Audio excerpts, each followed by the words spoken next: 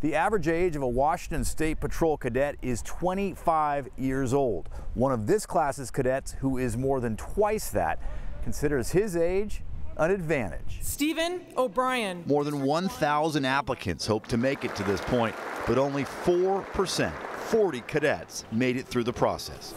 Trooper Gregory Andrews, nicknamed Dad during the 9-month academy, is 52 years old. He always wanted to be in law enforcement, but got married, raised a family, and started an event signage company instead. But with his kids now grown, he decided to pursue that childhood dream. He's always stayed in shape, so the physical aspects won't be a problem, he says.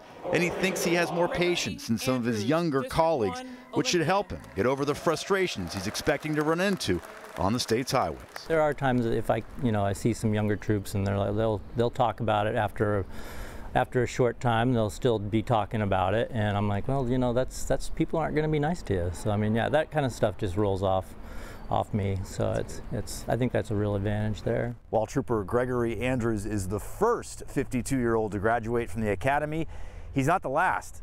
There's another 52-year-old going through the academy right now. In Olympia, Drew Mickelson, King 5 News.